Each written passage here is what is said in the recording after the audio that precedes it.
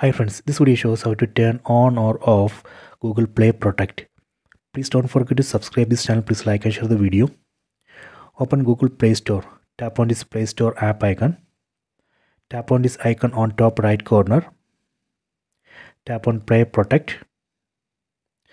So I am going to turn on Google Play Protect. Tap here, turn on, done. So now I have enabled Google Play Protect. So now it's scanning for harmful apps.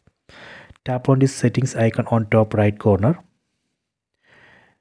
See, I have enabled this option. So we need to enable this second option as well. Improve harmful app detection. Phone will send unknown apps to Google for better detection. Enable this option. So these two options we have to enable. Then go back. After that, let me scan. Tap on scan. So now it's scanning for harmful apps. So this way we can turn on Google Play Protect. So if you want to turn off, you can tap here. Tap on the settings icon on top right corner. Then just tap here. Then turn off. Then enter the screen lock password.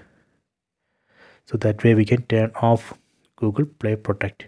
So please try this. I hope you have enjoyed this video. Please subscribe this channel. Please like and share the video.